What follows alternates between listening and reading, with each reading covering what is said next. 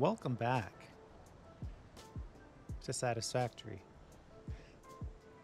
I am so glad you are here. And I am here looking at this blueprint. Based off of our last build, we know there's a problem here. And the problem is that if you want it to be vertically stackable, you have to play the game in changing the orientation of the inputs and outputs. For example, normally when you only have one machine, it doesn't matter because any input will take any item and it can switch back and forth. It really doesn't matter. It's not like the left input has to be heat sinks and the right input has to be motors, right? If the left input's always motors or the right input's always motors, it doesn't matter. But when you start talking about a stack where some items are going to one machine and some items are going to another machine, that's a different problem. Because we need to make sure that the top level on this level is always packaged nitrogen gas. And then these two don't matter, right? Well, we have the same problem on the output, and this is something we discovered during the process of our previous build. This output, which is the empty empty fluid tank, went to the top. And then up here, we had both on the bottom, right? We really didn't notice that both of these were connected to the bottom. So we contaminated our belt, or we accidentally made sushi belts, which technically means it's contaminated. So we're gonna adjust this upper level here to work as a perfect S, where we can send things through one level, then snake up to the next level, send it through that level, then stack the whole blueprint on top of it, and then snake up into the next blueprint. So that's the S. This side of it is correct, right? So here, this top, when it moves up to this level, becomes the bottom, right? So if you imagine without this light in the way, if we were going to move this up one level,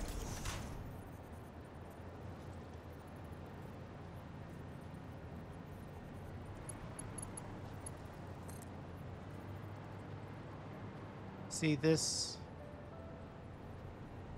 that's how you'd have to connect it. Otherwise they would block. So the top level here, once it gets lifted up into this first lift hole, becomes the bottom here. So that's why we had to switch the level here. So the bottom feeds the packager on this level, but the top feeds the packager on this level. Okay. We're just gonna have to make a slight adjustment.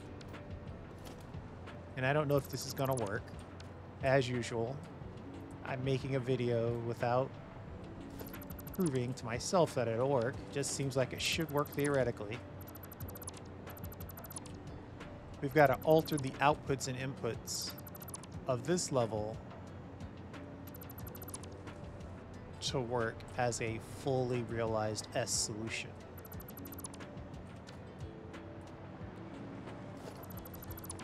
Okay. The part that we don't want to change is the bottom. So the bottom level, the merchandise that we're going after is on the bottom, which means up here, the merchandise needs to be on the top. And for that to work, it needs to be within 2 spaces of this. Ooh, this is going to be tough. Let's see what we can do to increase our odds here.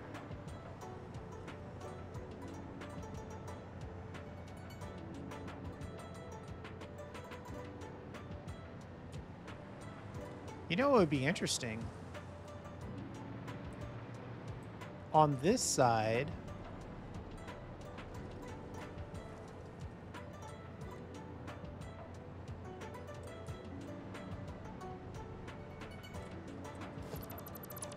I could adjust this. So this always is in, assuming this fits. So this is always in the middle now. That might not help us. That actually might hurt us. But let's try it and see what happens. Given the typical layout, I would say, I might need to move this in its entirety. Let's give ourselves some options. If I move this way over here, and the design typically calls for a one-level vertical service layer, so that's fine. Now we need to see if we can connect.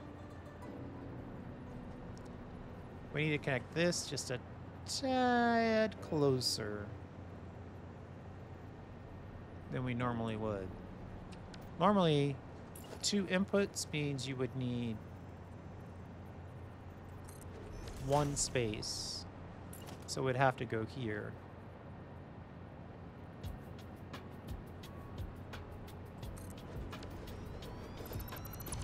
Let's see if we can connect you that close.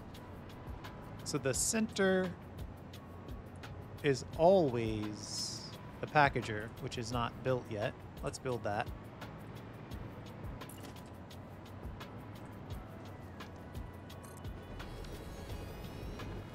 And we'll take these 3 away.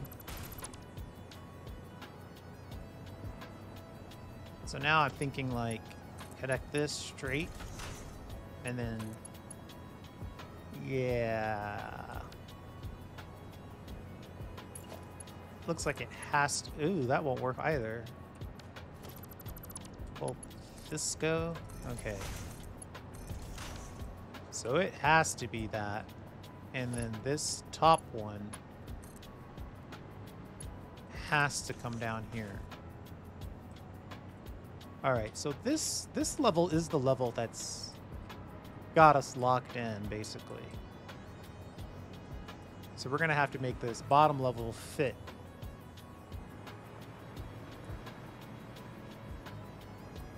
So packager's on top on this level, which means packager on bottom on this level.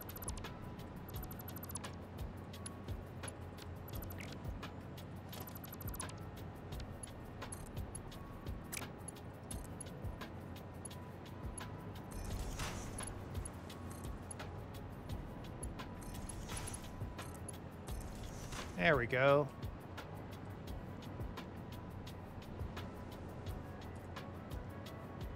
Is that right? I don't think that's right.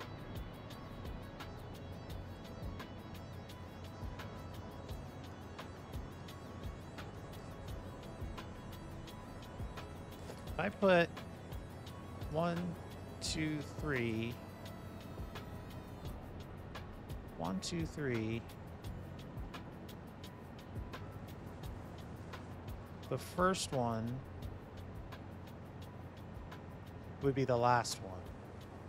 So the packager supply would go in this way, then would come up, and then go in this way from the top. Okay, yeah, we're right. Sorry about that. I had a crisis of confidence there. The bottom item here is the top item here. The middle item is always the middle item. So only the extremes switch. Okay. So we're all set here.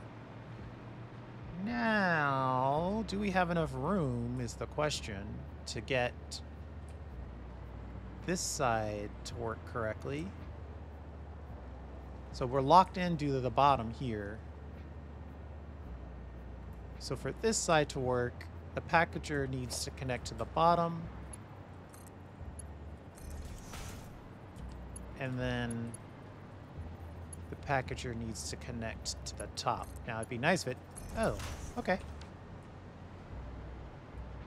I was going to say it'd be nice if that just worked, and it did, so that was nice. And then we'll just connect this to here. Output the gas up and around. And then we'll connect the gas here. let's connect the gas like this.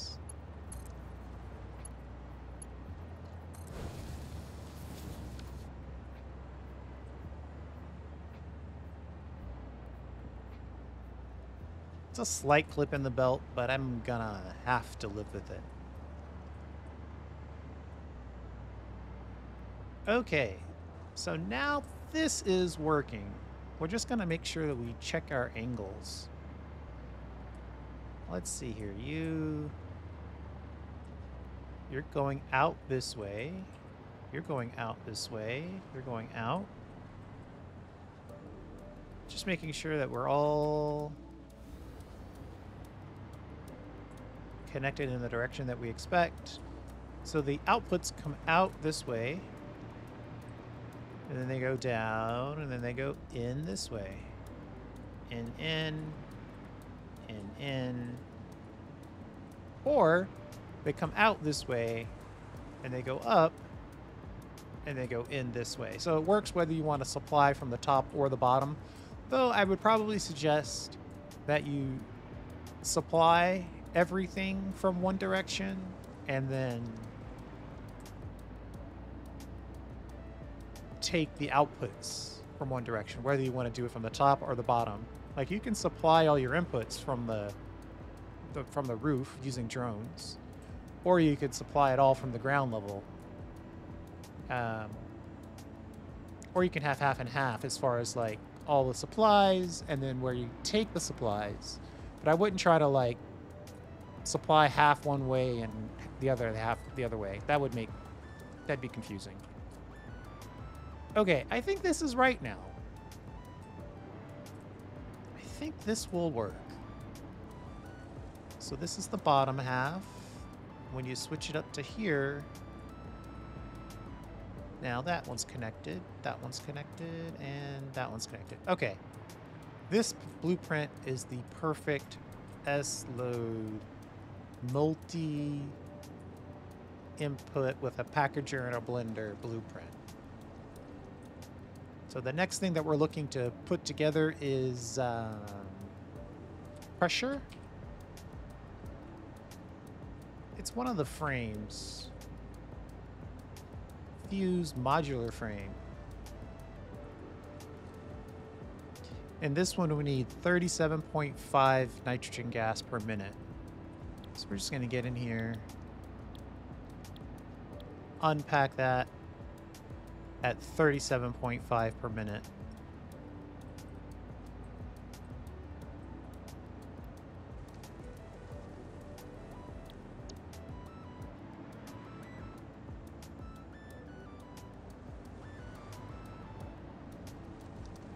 And we'll change you to 37.5 per minute.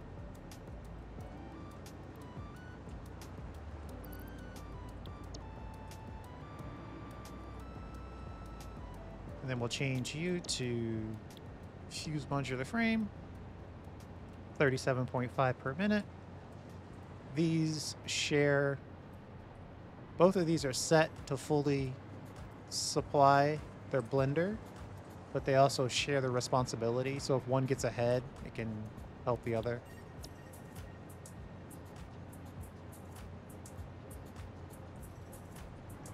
And then the last thing we're gonna do,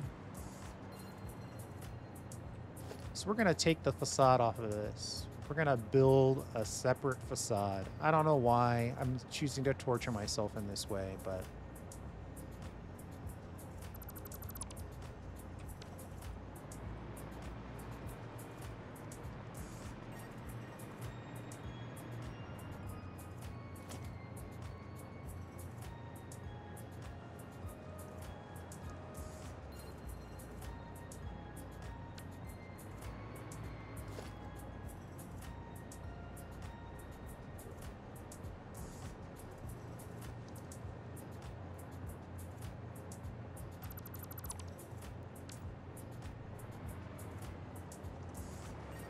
oh, well, I guess we need a little bit of wall. We wouldn't want that just to float there, would we? No, of course not.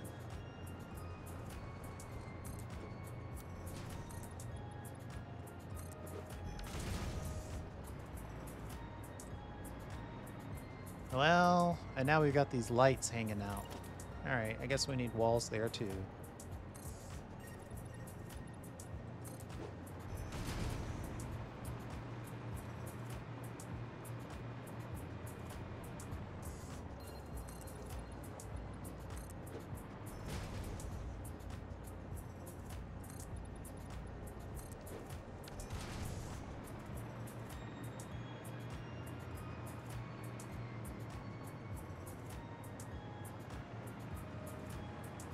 Okay, done. Fuse modular frame blueprint complete. Let's save that while we're thinking about it.